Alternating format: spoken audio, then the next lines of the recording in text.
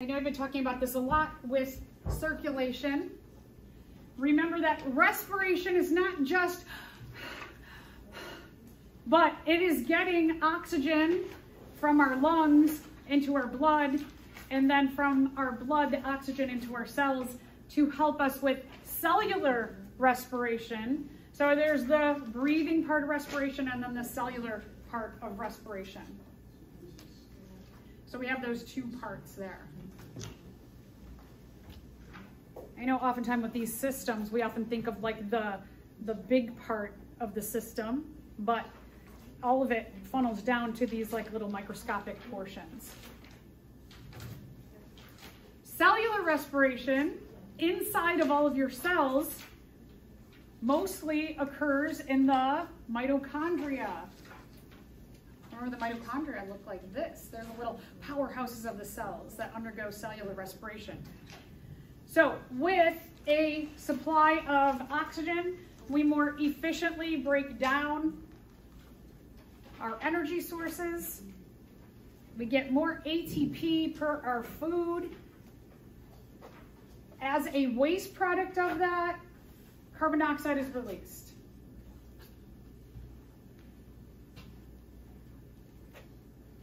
So, cellular respiration.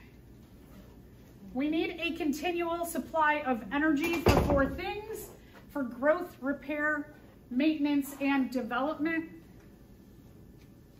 You all are pretty much done with development, pretty much done with growth.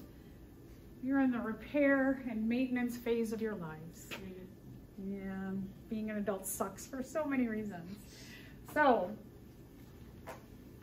what we need is things, and I know like when we were talking about cellular respiration, the placeholder is like glucose C6H12O6 plus oxygen, make ATP, carbon dioxide, and water. But really glucose, this can be any kind of nutrients or energy, because eventually everything goes through metabolic pathways and makes its way into cellular respiration at some point. ATP is the currency of our cells. Our carbohydrates, proteins, fats, they are all too big to fit into our cells, and so they need to be broken down, and this is what we would call like the currency or the money really of our cells, is that this is the most usable form of energy in our cells. So how do we get the oxygen in? We breathe. Right? Breathing extracts oxygen into our lungs. Our lungs extract oxygen from the air. Oxygen is brought within diffusing distance of our circulatory system. Our circulatory system brings from our cells, from our body, carbon dioxide back to the lungs, so we extract oxygen from the air and we release carbon dioxide back out. All right, so respiration occurs because of, and most things in our body are ruled by this principle of diffusion, that atoms and molecules move from high concentration to low concentration. And there are some cases where we have to like go in opposite directions, and then that uses energy. But if we're moving in terms of just diffusion, high concentration and low concentration, there's no cost of energy to our body or our cells. So like this. If you have a high concentration of oxygen in your blood and you have a low concentration in your cell because you've used up most of the oxygen for cellular respiration, so as the cell is working, the amount of oxygen is going down, so oxygen in our blood will diffuse from high concentration in the blood to low concentration in the cells. Does this have to do with osmosis? Osmosis is the movement of water. Yes, so osmosis is a form of diffusion specific to water. Okay. Good, good.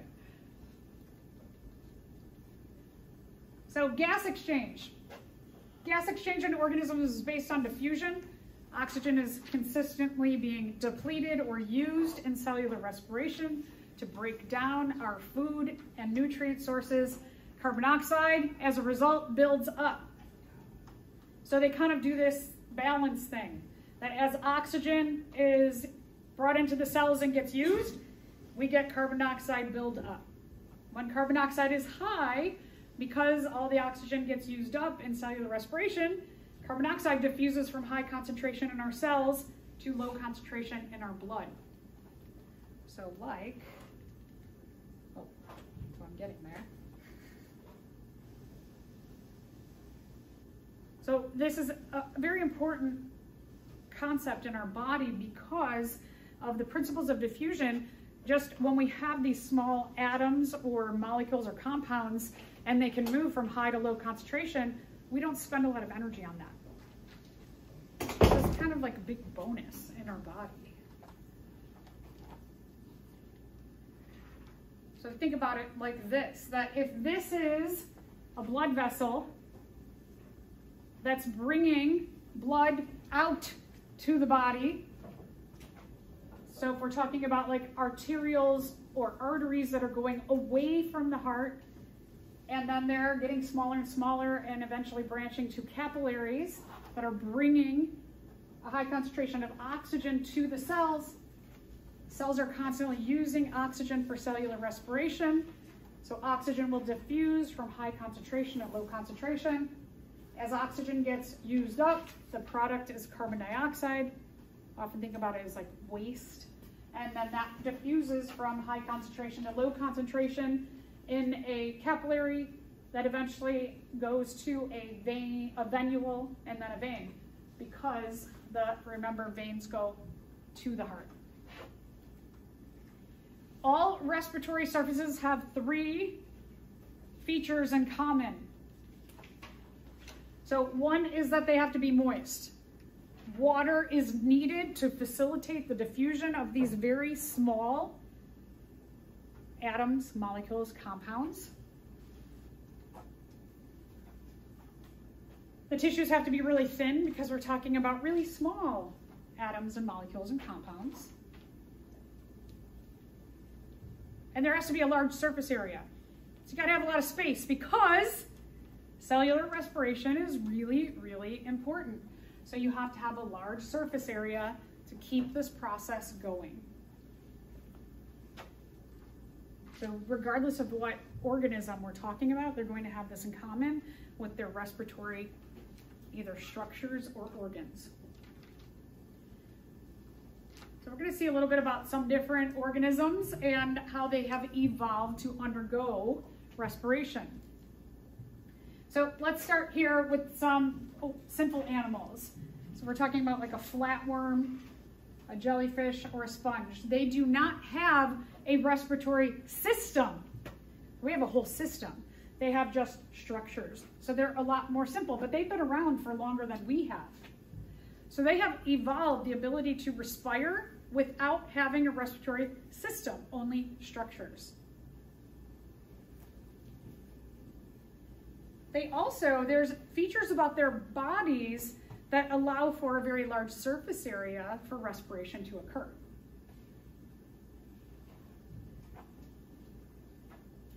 So the first one we're gonna start with are flatworms. These are worms, like not like an earthworm, like round and chubby, but they are flat, more like a piece of paper. You can also see that it's kind of curly. So not only is it flat, but if you take a piece of paper and you crumple it up, you're going to have a lot more surface area. If you have, let's say that if we're looking at a flatworm and it's like this, if it is curled up, maybe it can actually be like 2, right? If we're looking at like something that is the same size, which one has more surface area, this or the 2 of these? Isn't this 2 pieces of paper now? But all of these folds then allow for more surface area. So you can have a smaller organism that has more surface area than something that's bigger. So those folds in this organism are very important. It allows for increased surface area. So the flatness allows for every cell in their body to be close to the surface where oxygen can diffuse right from water into every cell and carbon dioxide out.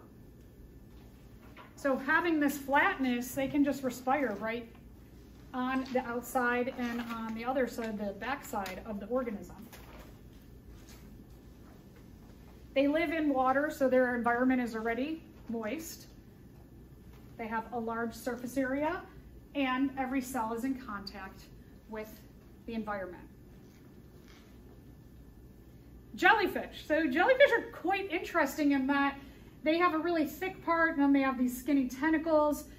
One of the things that they have evolved is that they have evolved for cells to have different needs for oxygen. So that ones that are deep inside of the bell, or this chubby part, they don't have the ones that are inside do not have as high of a need for oxygen as the ones that are closer to the surface on the outside.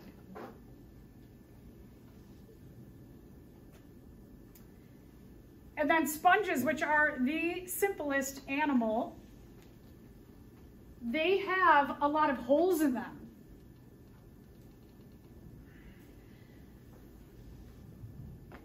So it's kind of like a piece of paper like this already, right? You've got this, we could stretch it out, we could see that it's quite big, but it's more dense. And then if we put holes in here, that would increase the amount of surface area or every cell to be in contact with water that flushes through.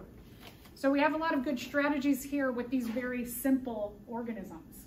Again, no respiratory system necessary. So let's talk about organisms that have a respiratory system.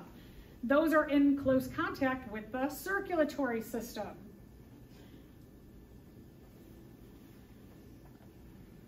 Inside of our lungs, we have alveoli sacs that are covered in little tiny blood vessels. But let's start with fish. Okay, so fish swim in water. They have a gill system for respiration.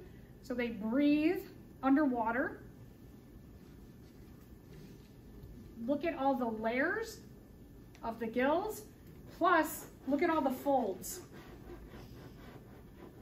So lots of folding means you're going to increase your surface area as well as all of the slices or layers.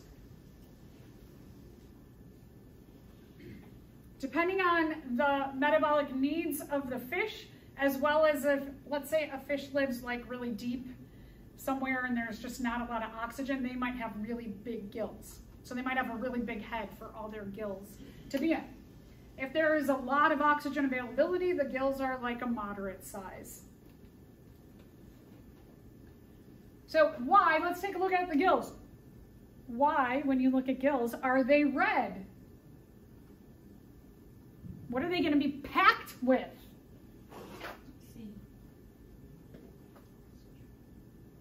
So does that mean that they're injured and bleeding? Nah. I mean, maybe, but nah. They turn red in the presence of carbon dioxide? That seems weird. They're closely associated with blood? Yes. Okay. They're more closely associated with lungs. Do they have lungs? No, they have gills. So C is going to be correct. So that's why they're red, is because they're packed with little capillaries so that they are associated closely with the lungs. I mean, the blood. The blood. For a second, I was like, what? Sorry, blood, not lungs. Okay, so capillaries, packed with those little tiny blood vessels. And remember, this, we're showing one out of water, but they would be in water. I'm going to guess this is dead fish out of water. That would hurt, right? They also have flaps that cover their gills, and you often will see the flaps moving like this on a fish. Fish also will swim around like this because they get water and it flushes inside their mouths and across their lungs, and it goes out the back end. Also, fish can just sit still and do this. and they're pumping water across their lungs without swimming. So they can swim with their mouths open or they can pump it across. Is that involuntary for them? That's a good question. I don't know. Probably. I would Probably, yeah. assume, right?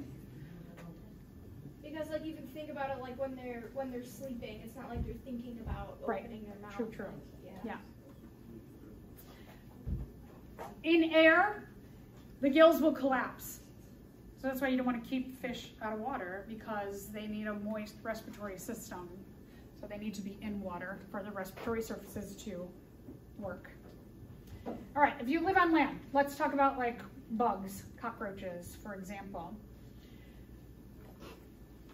Insects use what's called a tracheal system. That means they have more than one trachea. And vertebrates use lungs with also trachea as well. So we're going to take a look at bugs. Bugs have branching tubes called trachea. So they have more than one. Their trachea are on the sides of their bodies. They do not have a trachea at their mouth like we do. Side of their bodies. Yeah, they're kind of wild. The trachea on the sides of their body have little holes, but they can close them up, and those are called the ability to close them. They have spiracles. So like if they're going deep down into dirt, they don't want to have their trachea collecting dirt inside of their breathing system, so they can close that off. In some species of caterpillars, you could actually see like pigments, like markings around where all the spiracles are. You can see. Yeah, it's really cool. Yeah. Eventually what happens to the trachea, they branch smaller to smaller tubes called tracheoles. And those tracheoles will branch so small that they come in contact with every cell in the body. So if you wanted to suffocate a cockroach, you wouldn't cover their face, you'd hold them on the sides of their body. But don't do that, that's cruel. Cockroach is trying to live, do its cockroach thing. So here, you can see an insect and the tracheoles on the side of the body, trachea on the side of the body. Spiracles will cover those. And then they branch smaller and smaller and smaller to every part of the body. You can see that the head and the antenna are serviced by trachea and tracheoles in the front part of the body, not in the mouth. And that's how cockroaches can hiss and caterpillars can squeak. There's a species of caterpillar that its defense against predators is it'll actually like squeeze it really fast. Your spiracles it'll make a squeaking sound. It'll sound like a squeaky toy. I'm not kidding. Oh my god, that makes sense, like, right? Yeah, I find if like, they're it's a pushing video air out. There's like a viral video on YouTube of like this huge caterpillar, and somebody's like giving it like a little soft pinch, and it'll squeak. It's so cute. Not cute that they're pinching it, but when we're talking about vertebrates have lungs, but let's think about this.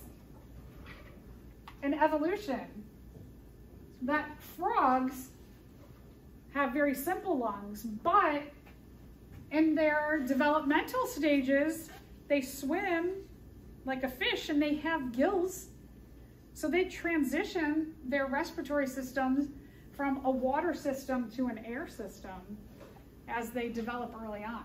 So there again, we see that connection from vertebrates to water. Remember that amphibians also use skin to help them breathe because their lungs are not as developed as ours are. Birds and reptiles have more advanced lungs. Birds are fascinating in terms of their respiratory system. A couple of reasons why is that birds live high up in the air. As you go higher up, oxygen decreases. So they have less availability as they fly higher. Also, imagine if you had to fly 100 miles, 30 miles. You're just a little bird and you got to fly. Do you not need more oxygen to get more of your energy source is broken down through cellular respiration. So they need a higher intake of oxygen. So in addition to their lungs, they have air sacs around their lungs as well. What that's going to do, it's going to give them that extra boost of oxygen. It's going to increase or make a maximum absorption of oxygen as much as possible. So let's check out the real estate. The respiratory system takes up the majority of the body of the bird. Not only do they have air sacs, they also, within the lungs, they have what are called parabronchi. Inside of the lungs, they also have holes. It looks like a sponge, doesn't it? More holes means more surface area, which means that you can absorb more oxygen. So they've got 3 big strategies for absorbing oxygen. They use those extra air sacs to help puff themselves up when they're trying to ward off predators. No, the thing that birds do to where they look extra fluffy, that's just them raising their feathers. Oh, okay. And they just do that. They mostly do. That's not really a defense to it can be like an intimidation. Cooling too, but right? That's just them warming themselves Yeah. up and fluff themselves up. Yeah. I meant, that's what I meant, like warming. You can get more air inside of their fluff, and then the body temperature can heat up the air and make for a warmer, And it looks adorable. almost like a sleeping bag. Makes it look like a pom-pom. It's cute when they do it. Yeah, that's cute. And with the bird's respiratory system, I know a bird bander who works forest preserves. Her name is Leslie. She's licensed bird bander. I've known her for years. She gave I feel like this is the perfect explanation for how a bird breathes. She said if you were a bird, you would have to, if you wanted to blow out a candle, you would have to breathe in to also breathe out. Yeah. Yeah. You gotta get the air in too. Because birds inhale, exhale at the same time. It's you can't inhale and then exhale. It's one continuous cycle. So if you wanted to exhale, you'd have to inhale as well. Right. Good. Thanks. Yeah. Thanks for that.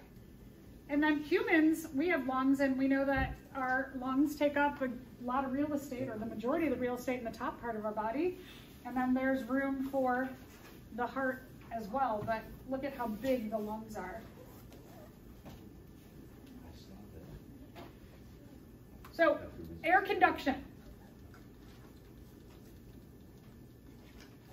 Air goes from the mouth and nose to the back of the mouth, the pharynx, past the vocal cords, the larynx, down the trachea, branches into 2 branches that go 1 to each lung, the bronchi. The bronchi branch smaller into bronchioles. And then at the ends, you have tons and tons and tons of alveoli, which are tiny little air sacs. So this is the flow into the lungs. In birds, the larynx is actually called the syrinx. Oh, interesting. Yeah. And it actually, it's, because it is the voice box, it helps with them singing. So that's how birds can sing.